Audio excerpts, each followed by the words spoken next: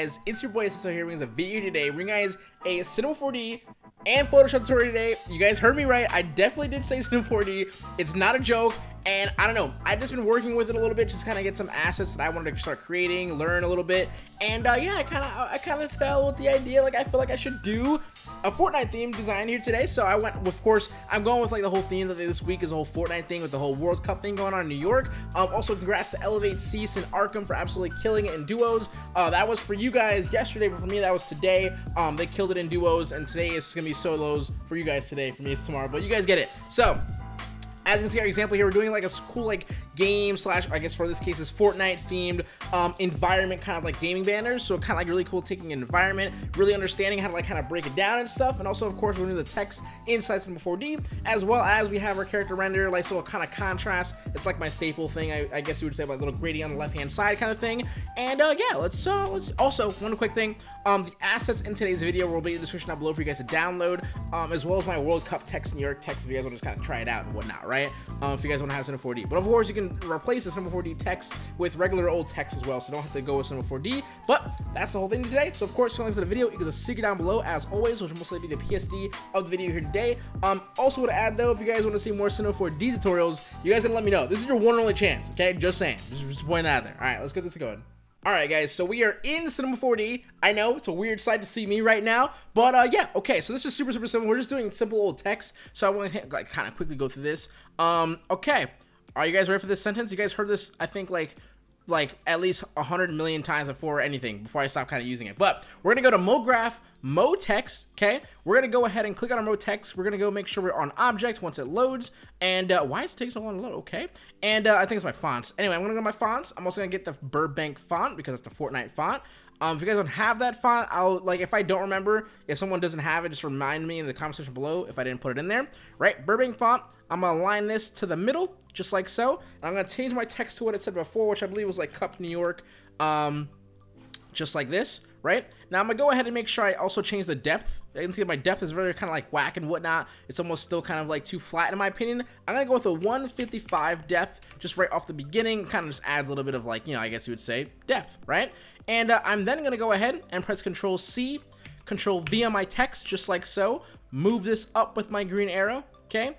Shrink it down with this tool right here, the size tool, just like this. I'm gonna click back on my MoGraph, MoText, and go to my object. Go to my text, change it back to the word change it to the word world. Holy shit. Okay, anyway, right? So let me have this, okay? So if you guys saw my example, actually, I went ahead and make sure that the actual text kind of has this weird little, I don't know if you can tell, but right under it, you can see how it kind of has this like almost like light kind of shining through the back. It's because in this little section here, I moved this a little bit further back, like hanging off the actual like back a little bit, you can see, right? So that way kind of like the light shines through and hits this bottom part here. It looks really freaking cool, I think. And I'm gonna go ahead now and go back to this camera angle.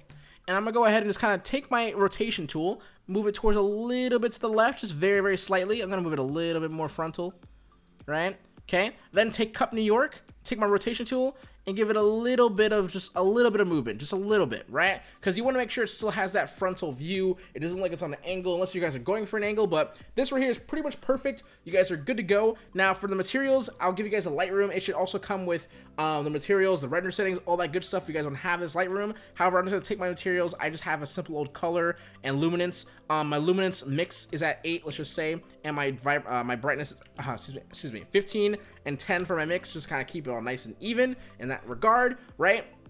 And of course, whatever color you guys want, make sure you guys, of course, click up here and kind of like drag this hue bar to get your colors, right? And then for the actual color, right, you guys can just keep your brightness and all that stuff on the default, but just change your color to the at least somewhat close to the same color as your luminance and whatnot, right? And you guys all have to do, take the actual the matte, put it on the word. I'm gonna put it on the word world. That's why is it so hard to say word and then world?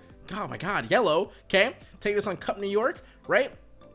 And that's pretty much all that is, like, right? You just take your little render region. I'm just gonna render the region really quick. But as you can see, it looked pretty freaking cool. Also, you can't see the bottom of the word world. I did it, okay. Right, so I'm gonna kind of like give this a little bit of an angle so you can actually see the bottom of it, right?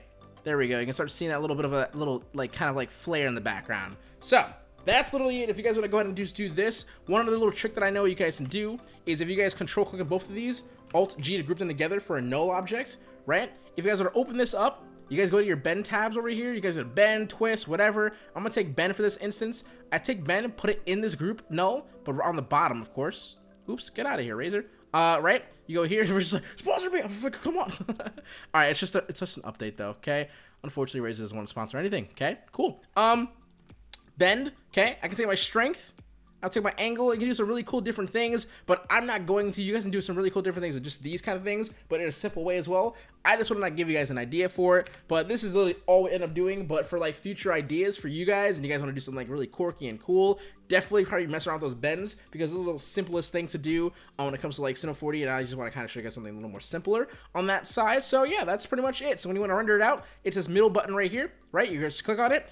You guys should come up with this actual warning or whatever, right? This error, because if you guys use my Lightroom, you guys make sure you go to this third tab, go to save, and make sure you guys change your output to whatever your actual desktop or wherever you want to save it to. So just make sure you guys do that, and you'll be set. So once you guys render it out, I'm gonna now put this inside Photoshop. I already have my example, but you guys can just render it out. It'll take like 2 seconds, literally, and yeah, just throw it in Photoshop. Let's just go ahead and move it to Photoshop.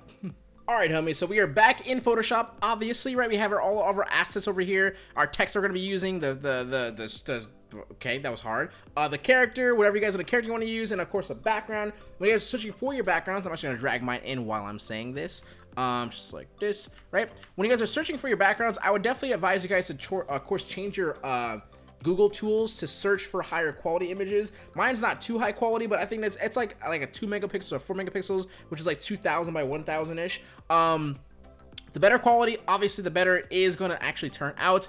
Make sure you guys, your assets that you're guys getting as well are good, high quality. I believe all these are in here. Besides my background, really is a pretty good size. Just kind of like in quality aspect, right? So just so you guys know, okay? So I'm going to just put my little picture in here, right? And I'm going to also throw in my character as well. Now I'm going to say right around here. I'm going to kind of get it as close as possible to the original. So I'm literally going to go ahead and just like lower this down for a second and find out where I put my character. Ta-da, I did it. I cheated. Okay, I just want to know exactly where I put it because I just wanted to. Okay, so when you guys are putting in your characters, by the way, for instance here, let's just say your character wasn't as big as this for a second. Like you got a good, character. I would also go, if you guys are using for Fortnite, use fnbr.co, right? If you guys don't know what that is, fnbr.co is basically where I got all my assets when I used to do a lot of Fortnite stuff. I still kind of do, of course, when I'm in I'm in 103s. I have to do something sometimes, right? So fnbr.co, if you guys go to where it says cosmetics, icons, you can get everything in Fortnite. I'm pretty sure most of you guys know by now. It's more of like a newer kind of thing. Like, oh, I don't know about that. Now everyone pretty much knows about it. But you get literally everything. You get some really cool little different assets, just kind of like put around things. It also has really high quality PNGs. So what I'm gonna do, let's just say, right, you want to make sure you guys press Control T on your character, hold Alt and Shift, click on a corner, make it a little more bigger, okay? And then just make sure you guys kind of get like, kind of like a waist kind of ratio, but also make sure the top of the head is not like this, right? You want to leave any space. Make sure the top of the head hits and kind of like goes through the banner just a little bit. That way you kind of make a perfect separation between one side of the banner and the other side of the banner, because of course when we put in that gradient little sort of like thing they like to do, it's just going to be like that, right? It's going to kind of like have this really cool contrast feel to it. So I'm going to just make sure I put my exact where I put mine again, but yeah, so right here, it's pretty much good for me. So I'm going to go ahead now and also throw in my actual text as well, because why the heck not? Okay. Now, another part of this, I actually don't know if I have my settings. I hope I do. I think they're in here, though. Yes, I do. Okay, cool. So one thing I would say that's really, I guess it would, now, how do you say this?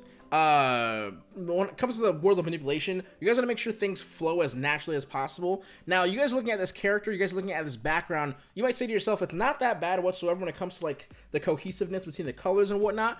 But for me, I wanted to put a little more, I guess, orange tint or orange kind of like color scheme throughout the background as well. So I went ahead and also put on a camera filter raw, right? So you guys can see it kind of like matches the background just a little bit more, like matches the actual like kind of like the uniform or whatnot. So if you guys do not know about camera filter raw, every time you guys, I guess, activate camera filter raw, I'm just gonna quickly just duplicate this for a quick second, right? If you guys do not have a little page, right, like how this one does, make sure you guys right click, convert to smart object.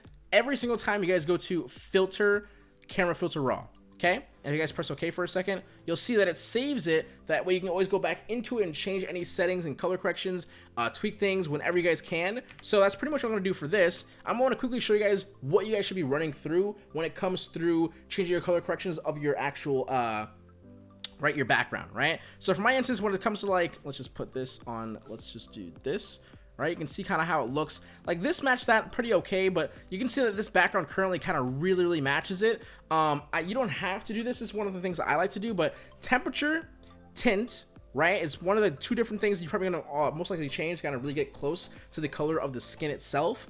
Clarity, right? But also in the fourth tab here, hue saturation, luminance adjustments, right? You guys can get in here and just say like, yo, I want to make my greens a little more yellow. I want to make them like a little more green, right? You can take, hey, I want the greens to kind of have a little bit of a blue, or maybe you want like the reds to just be like, or the oranges and the picture to be more red for some reason. I have no idea, or maybe more like more yellow. That's like your vibe. But I would absolutely advise you guys to go into here, make sure you guys get like a really cool close vibe towards the skin. I can't really like physically show you guys how to do it because it's one of those things that whatever skin you choose is going to be what you're going to be going for, right? I have like an orangey kind of like lumberjack kind of esque thing going on here. So I went with like an orange theme, right? But I also went to my split toning, by the way, which is the 5th tab in the actual camera filter raw, and messed around with this. So your highlights and your saturation, I didn't mess around with this, but your shadows, right? If I lower this for a second, you can see, if I just put this up the saturation of wherever it was before, which is 12, right? And I just take my Q bar and move it over towards like the right hand side going through, you guys can get different sort of environment, sort of like almost times in the day, right? And get this really cool theme. Like this looks pretty nice right here, almost like midday, right? This looks like kind of like almost going to night, right? Just like different things like that. So I would definitely take your shadows as well, take your saturation, put it up a little bit, and then move the hue bar around just to kind of see what kind of works. Then you press OK and you say to yourself, do I like this? Do I not? Go back into it very easily by clicking on the camera filter raw, right? That's my quick little introduction between that. Besides that, I have other little effects here that I want to actually put on because I have them saved, right? Okay, so the first thing I want to go ahead and do is on my background layer, what I'd like to do is I'm gonna make a duplicate of this background layer. So this is gonna be background copy. Okay, so on this background copy, I press Control J, of course, to make a duplicate. Okay, so with this, I went ahead and went to filter gallery. In filter gallery, I'm using the artistic dry brush. Okay, I'm gonna zoom out for a second.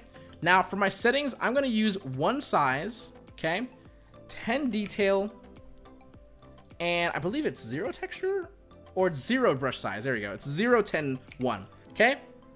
So the reason why I actually end up doing this, if I just kind of turn it on, turn it off, I thought Fortnite, I was thinking more cartoony, maybe like just not so like realistic, but maybe if you're using like Rainbow Six or Call of Duty, you want it to be as realistic as possible. For me though, when it comes to Fortnite, I think like more like a cartoony thing. So I think dry brush gave it a little more of a characteristic that it could be in a cartoon, right? So with 0.21 dry brush, I press OK, right? It kind of makes it look a little more cartoony, right? It doesn't make it look so realistic, but if you guys want to keep that theme, you guys can go ahead and absolutely just do that. I want to do that for my personal just I guess opinions on it. So now that I have this, I can then add my little effects, which is color balance, which is one thing you're gonna have to definitely do, I believe, right? When it comes to manipulating itself, I think color correction is probably the most important thing. So if I were to go to here, go to my color balance, I believe I had somewhere around like 40 for my reds. You can already see I had some more orange, right? I believe I had somewhere around 7 and then 1, or -7 actually, I think it was.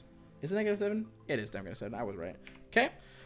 So around 47, 0, it's like a very, very simple sort of like nice, like a reddish tone. It kind of gets really close towards the kind of like almost the how do you say, color scheme of my, like I said, my character that I'm using. And this might be a little bit too much for you, a little less if you guys want to take the opacity of it lower down a little bit, right? Get it like in between or whatever. Whatever yours has to be, you guys can always go back to it. It's okay. So I would just kind of say this is for me. I'm gonna say okay, color balance. Now for you, of course, just move around left and right. You can already see if this looks really off, like, right? It looks like the picture, my character standing out too much. That's why I chose more towards this side, because it looked like he was really like a part of the image, and that to me kind of says the word flow, and flow says good, good says we're good, you know what I mean? So now that I have this, I believe the other thing that I ended up doing was exposure. So for this here, it's more or less kind of like another thing, kind of like to add a little bit of depth in a way, or like kind of like atmosphere. But exposure here, I'm gonna put it at 89, I believe it was, right? So this makes it a little more darker, right? As you can see. So what I end up doing is on this color mask here, or this layer mask here, if you guys do not know, a black brush, a black soft brush will erase on this layer mask. You see how it now turns black? That means it's erasing, so it's, of course, it's erasing the actual exposure, okay? So what you're gonna end up doing is you just wanna kinda like erase around where it's like light's coming from, right? So you're gonna take this, kind of erase around where you see light in the actual photo, right? So it kind of adds dark everywhere else and really emphasizes and allows you guys, when you guys move on to putting in like actual color effects or color lights, a very easy, clear way to kind of say this is all in one kind of picture, kind of like little feel to it. And I think that's pretty good. And yeah, I would say last but not least, it would be a curve. I don't know if I need it in this case anymore because I kind of fixed my colors pretty well, but if you want to add a very simple little curve to it, absolutely can. And if you also want to go ahead and change this layer mask and erase it as well, you absolutely can, just like adding a little bit of like kind of random kind of spots of erasing. It just kind of feels nice to me. I have no idea if it's a me thing or if you guys would agree, but for me, I like this. So now I'm gonna go ahead and just kind of do like the whole gradient piece of it because it's very, very simple. If you guys were to take your pen tool, right, if of course you made your character hit the top of the banner and the bottom of the banner, yeah, this is gonna be very easy, right? Just kind of go through the actual character, okay? You go over towards the left-hand side, so that way it kind of takes everything on the left-hand side and fills it in, okay? I'm gonna go to my adjustments tab, go to gradient map, and take the gradient that I used, which was this one right here. And for this gradient, I actually have on the left-hand side a pure black, just like so, right? Press OK. Now, if you don't always want to have this one, obviously you're gonna only have two different dots, one on each side, okay?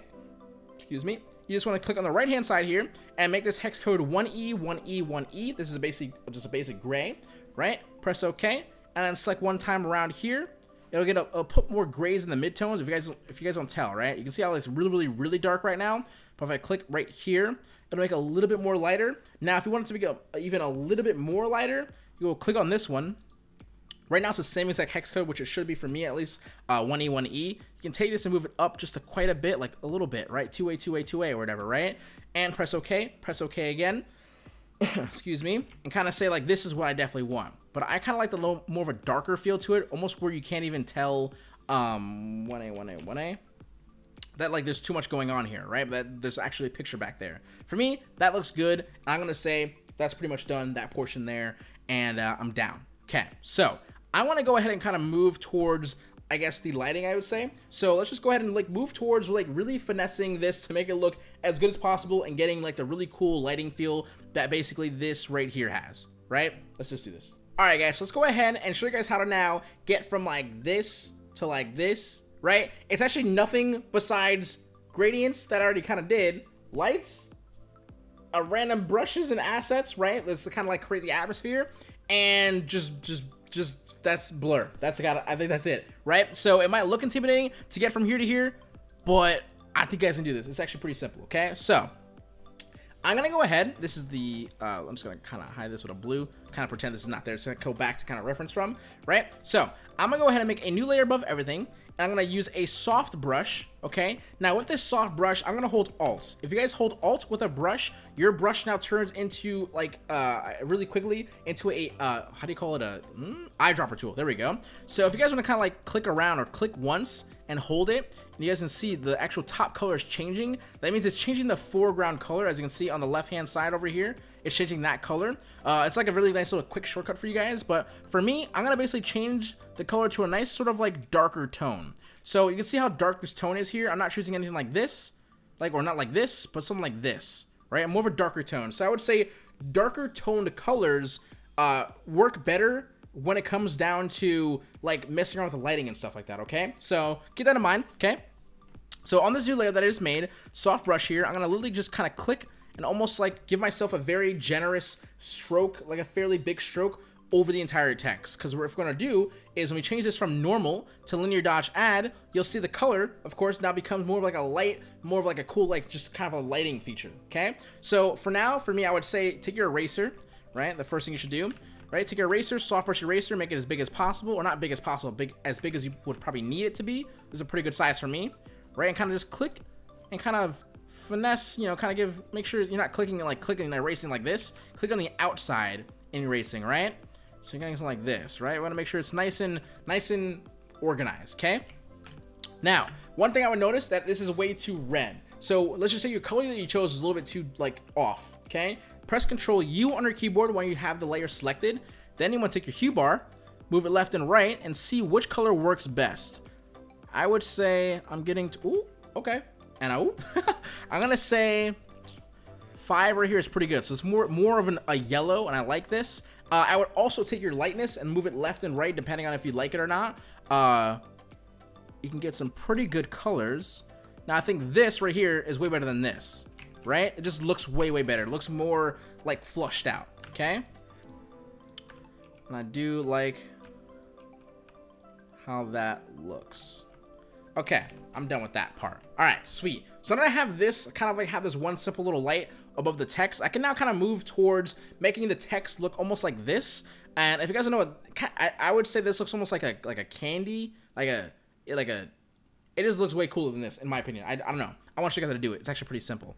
Okay, so this word unbox right here is actually my text. So sorry about that. I don't know why it was called unbox. But this text here, I'm going to make a duplicate of. So I'm going to press Control J on my keyboard. I'm going to go to Filter, Filter Gallery. And I'm going to use the Filter Gallery. Which one is it? Plastic Wrap. Okay. My settings are 8, 12, and 9. You guys can mess around and see if you guys like something more. Like if you guys go up on this, it looks really cool. Like a really plastic wrappy, like strength-wise. I don't know. I don't hate like any higher, but detail I think is a little bit too much. I think 12 is a good sweet spot, and smoothness is a pretty good sweet spot on 9 as well. So I'm gonna press OK on this part here. I have 10, 12, and 9 now. Okay, press OK. Now the first thing I'm gonna do is I'm gonna make sure I add in a layer mask. So what this does, as we did before, black erases, white fills in. I take a soft brush, have the foreground color be black, as you can see, right? I want to erase a bit of these sort of like outside spots. I don't want it to be too plasticky where it kind of looks kind of weird. I want it to be, you know, not weird. So I'm gonna erase this inside portions. I just like how the face looks. Okay, right? I'll take this, erase that a bit, right? I'll take the bottoms here. I definitely do not like that. Okay, take the bottoms, get those erased, get in between these letters here, right? Because really all you want is the face to be that kind of plastic wrappy look to it. I think it looks pretty freaking cool. You guys can be the judge or not. You just skip this if you guys don't like it. But I do, and I'm going to do it. I'm going to erase it, though. Here we go. Okay. Okay. Now, at any point, you got to fill it back in. You press X again. It'll change the color to white. You see? Because white fills in, right? You can just go back in there and fill it back in. Black erases. That's how I'm quick switching. Okay. And okay, I like that. So as you can see, I think this looks better than this. You can be the judge though. The D looks a little bit weird here. Okay, there we go. I'm a fan of that. Sweet. So now what I'm gonna do is I'm gonna make a new layer once again. Take my brush once again, a soft brush, make it pretty big. Okay. Hold Alt once again and get a nice little color picker. And I'm gonna select some of these trees around here and get a nice little sort of darker gray tone gray, right? Or a muted tone. I would say more muted, not too much vibrance, okay? So now I'm gonna go ahead and say where all the light is, okay? I'm gonna click, right? So there's light here, light shining through here, light shining through here, light shining through here, even light shining through here, okay? I'll take this though and take it below the actual text though, and I'll keep it below the actual, how do you say, the skin as well, or the character in this case as well, right? I'm just gonna only put it right above the actual gradient, just so you guys know, okay? I want to only put it to show the actual light coming from the gradient, so I don't actually mix anything up. So now I change my blender from normal to linear dodge add. So now all this light is gonna be coming from different areas, and it'll make a lot of sense to people looking at it and be like, oh, dude, there's a lot of light coming here, right? So I think this kind of like pops up all that light, really emphasizes, really understands like why the text is probably lit up, but we cannot miss the character. A lot of you guys miss the character when I actually see some of you guys do these kind of styles where like you're doing some cool like lighting effects, right? Be a little bit consistent. You don't have to be super methodical about it. I don't personally, I choose not to like be super like, how do you say, strict on like lighting. It has to be this way or it has to be angled this way, yada yada yada, unless I'm doing like a really expensive project, let's say, or whatever, and I have to actually think about it and study it in that case. But for headers like this, I don't really care too much. I just want it to look like there's light shining off the character. So I'm actually going to be a little bit, I guess you would say, specific on it, and make sure the light is only coming from his left shoulder, right? It's kind of like hitting his left shoulder. So for this, I'm going to go ahead and make sure the skin here, okay, make a new layer above the skin, right click, clipping mask that to this one skin. This layer now that's clipping mask can only be whatever's on it, will only be shown on the actual skin itself. Take your brush. I'm going to take my soft brush, make it a little smaller. Hold Alt, select one of these nice little oranges on his shirt here, or whatever color you guys are choosing, right? And then just click and kind of like hover, not like click on this, not do this, okay? We're clicking on the outside and being a little more finessed about it, okay? A lot of you guys need finesse in your life, right?